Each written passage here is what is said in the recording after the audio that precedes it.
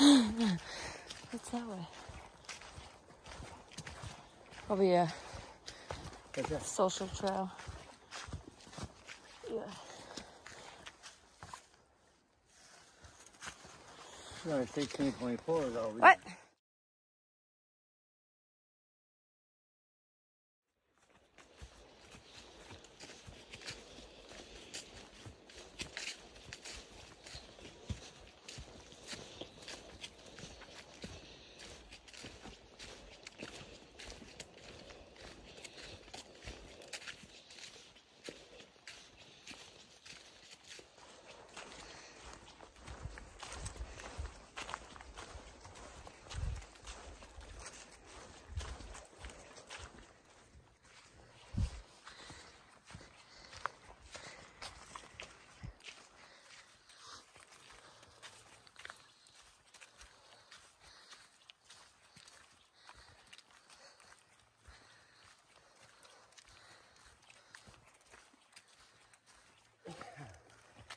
You good?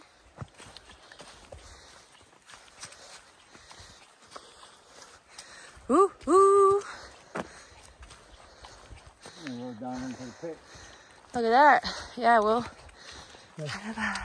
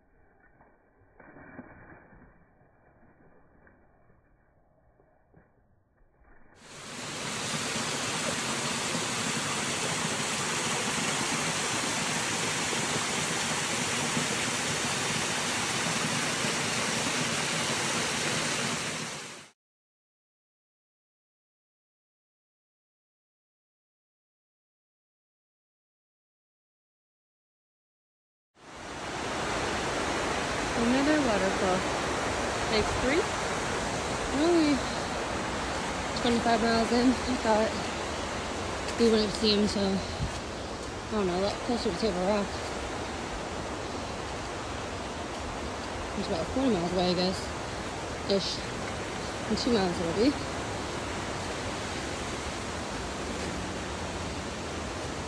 And hopefully we'll wrap up in 3 days. It's pretty good.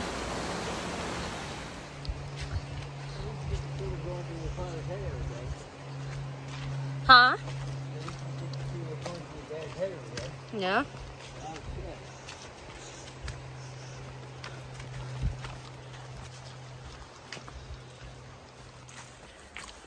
So guys, the funniest thing just happened. So yesterday we passed this this girl yesterday who was finishing up her hike, and she actually like she had 2 pieces of candy left. It was Halloween on Sunday, so she started on like Halloween Eve.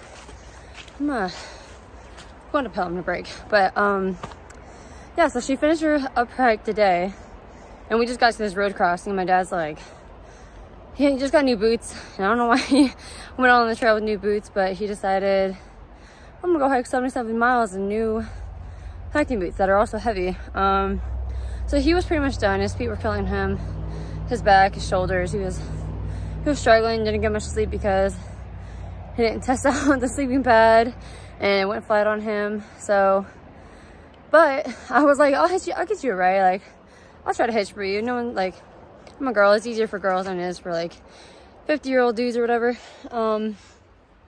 So just put my thumb out like while we were sitting down, but then I went closer to the road and I didn't get a hitch from the first 2 cars. But then the girl that we saw yesterday who finished up her hike today pulled over and she's like, "What's up, guys?" I was like, "Oh my God." So yeah, be nice to the people you see, and karma may just reward you. Pretty funny, but now I'm off alone by myself. I have 52.6 miles according to the trail sign that I just passed to get to Table Rock. Probably gonna go another 8 tonight whenever it gets dark, I suppose. I'm trying to huff it though, because we've been going a little slow this morning. Yeah, so I just thought that was super funny. And I'll fill you guys in on kind of what went on yesterday. I didn't want to film too much because my dad was hanging around and I'm camera shy still. So anyways, happy hiking. I also wanted to say thank you. I didn't catch her name and I wish I would have, but I'm sure my dad has it. But thank you, girl from Tennessee, Knoxville, Tennessee, who picked us up. I'm sure my dad really appreciates it, and I'm happy he doesn't have to suffer anymore. And I get to be out here by myself. It's supposed to rain, I think. It could rain tonight. It's looking at a 50% chance on Thursday. And I guess maybe tomorrow. I don't know. I'm gonna hope for the best. I have an umbrella and a rain jacket. So in fact, my rain pants. Kind of wish I would have, but oh well. But anyways, here we go. By myself. So I think I just like puffed up this nameless mountain, and there's like, I'm pretty sure I'm on the top because there was nothing over there, and it doesn't seem like there's anything in front of me. And according to the map, I'm supposed to go down now, but I'm not quite on the top, so I might have another, like, a little bit of a elevation gain to go, and then I'm just going to dip down and hope I can get to complete another 7 or 8 miles left for the day to get to camp before sundown, which has been like 5:30 or 6, so not too concerned. It's only around 1 o'clock right now, but I do want to make sure I have enough daylight left. I'm not a fan of being out in the woods at night hiking, so it also makes it harder to find a campsite. So hopefully I won't be dry camping either. All right.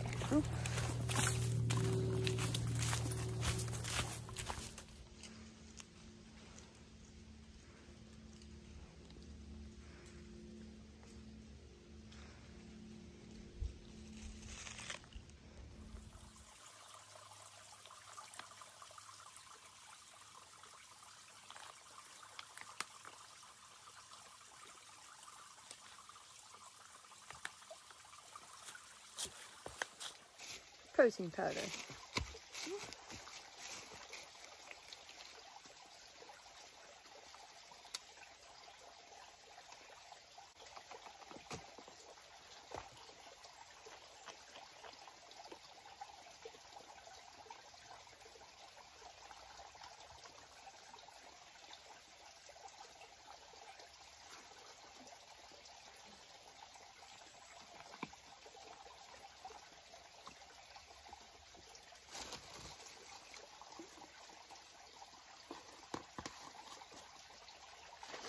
Protein shake. Have to get the spoon out.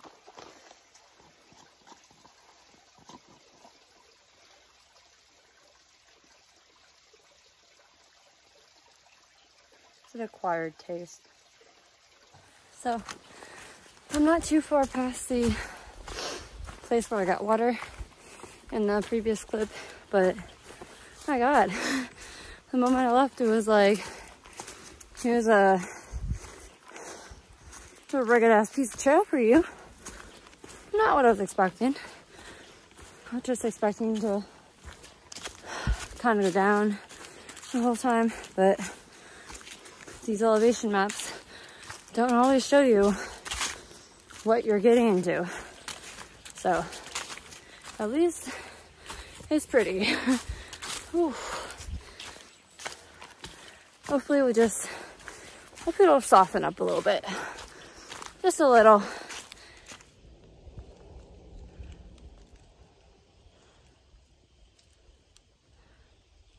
It's so pretty.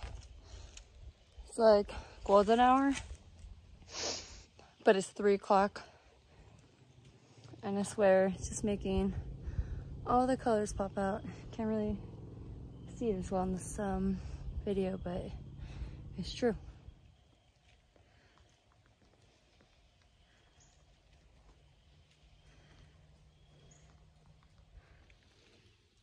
This whole hill is literally sassafras. Oh my god, how pretty. Fun fact, if you crack a leaf like that open and crush it, smells like Fruity Pebbles.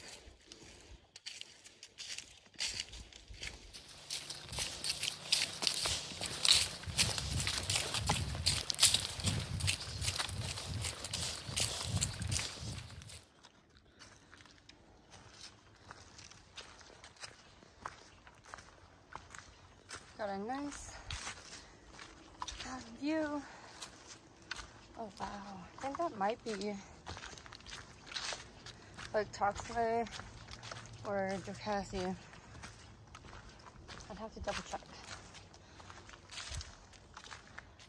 Wow. Looks like we are coming up on a view. Also update, I've not gone very far from, I guess, wherever I was sitting before. Oh heck yeah, oh my gosh. Ooh. Damn. Don't mind that. Bird just flew by. I think it was a hawk. Wow. It's amazing. Goodbye view. Fortunately, I gotta keep moving. At least I'll see it through the trees. Oh, that was such a good view. Wow. Really hope the weather is clear on Friday so I can see the good stuff from Table Rock and Sassafras. Little guy out here foraging. Whoop.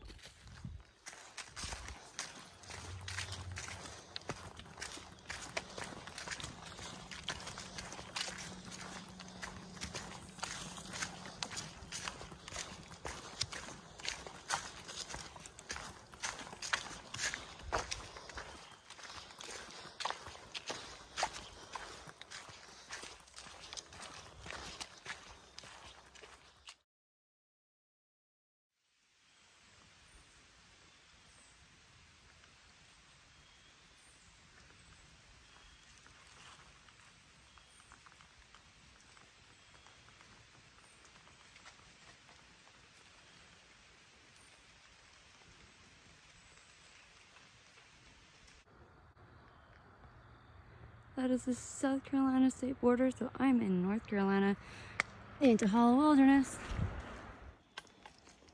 I don't know if y'all can tell, but oof, I'm going down some steep stuff.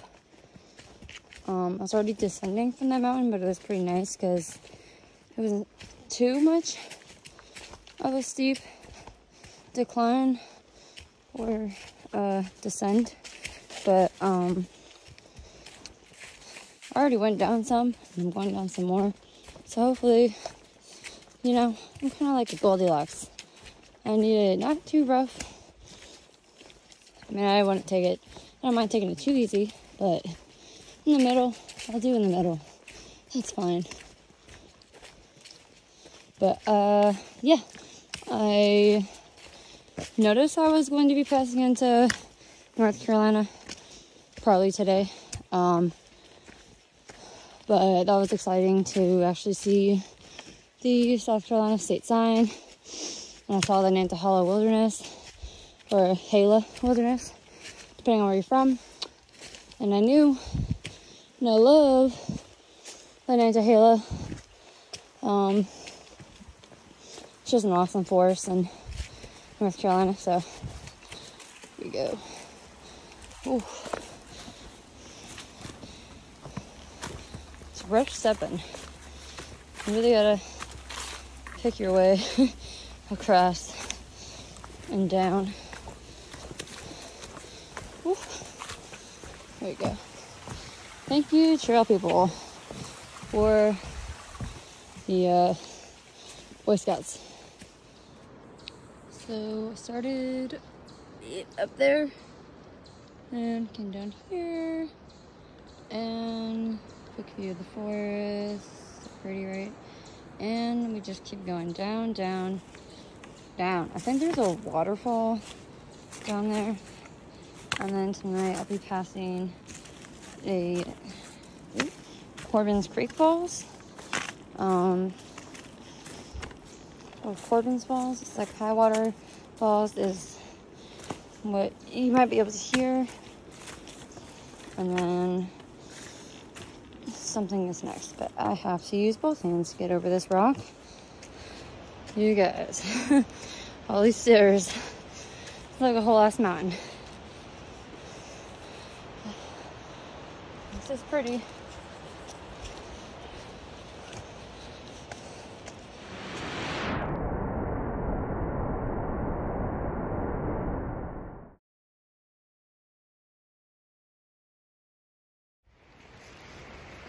Yeah, so if y'all saw that last clip, that waterfall, definitely worth the water. It's a good little waterfall, little water source. It's definitely worth the 1.1 or the 0.1 up the stairs, but there were some curious people. Well, it's just a couple, and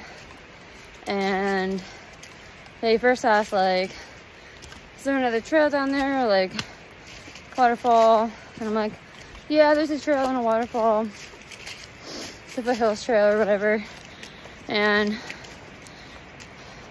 both, like, the wife and the husband was like, what's that? I was like, oh, it's a 77-mile trail. I'm gonna try to get it done in 5 days. And they kind of like raised their eyebrows and asked sort of all the typical questions. Are there shelters? Are you by yourself? Blah, blah, blah. Which, you know, obviously telling certain people you're alone is a lot different than telling other people you're alone, because, like, they're just little tourists looking at the waterfall. But yeah, they were a good conversation. I enjoyed talking to them. Super beautiful waterfall. They kindly snapped a photo of me as well, so that was fun. Surprised they stood as close to me as they did, though, because I'm quite stinky and sweaty, especially going up all those stairs. Whew. Worked up a sweat on that one, but I'm gonna keep on hoping I let's get like a mile or two done to get to this campsite, or to find a campsite, really. I don't think there's going to be anything for a little while until I get down to the bottom of this mountain, it seems like. So, oof, let's go.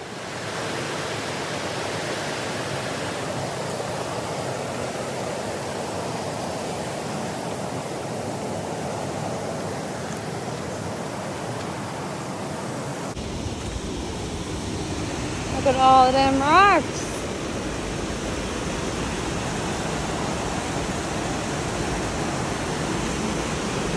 Wow.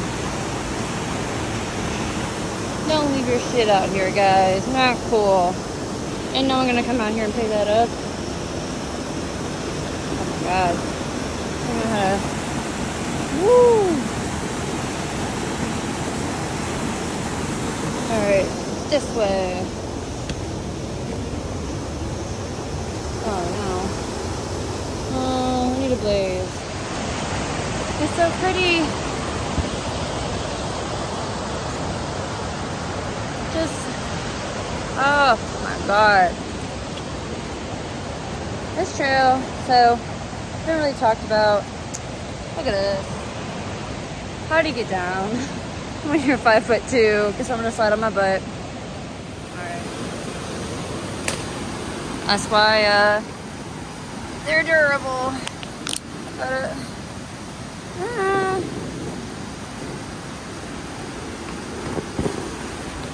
my lord, these rocks.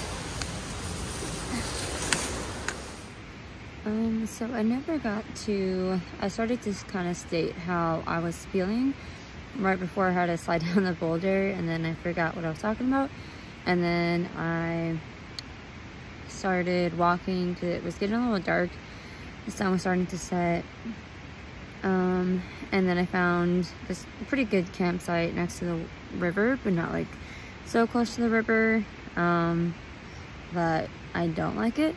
And then I had to cook and do all my camp chores, which I need to get better on doing faster. But yeah, so in short, so yesterday I was doing pretty good.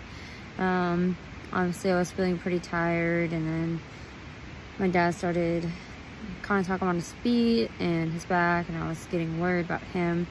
So kind of worried and tired, and overall I felt pretty good, I would say. And then of course, like, when you're moving, you have your endorphins flowing, so I felt pretty good.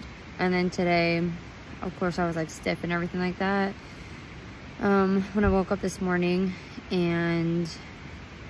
But overall, I would say I'm still feeling pretty good. Like yesterday, I would say I was getting kind of not really bored, but maybe a little bit bored, if that's the right word. And then I wasn't like totally sure if I was gonna be able to finish this thing. Just cause like it's your first day, like there's a lot of miles in front of you still. So, but then like today rolled around, and I feel pretty good about it still. I'm a mile 30 something, so only 40 something miles left. I'm under 50 for sure.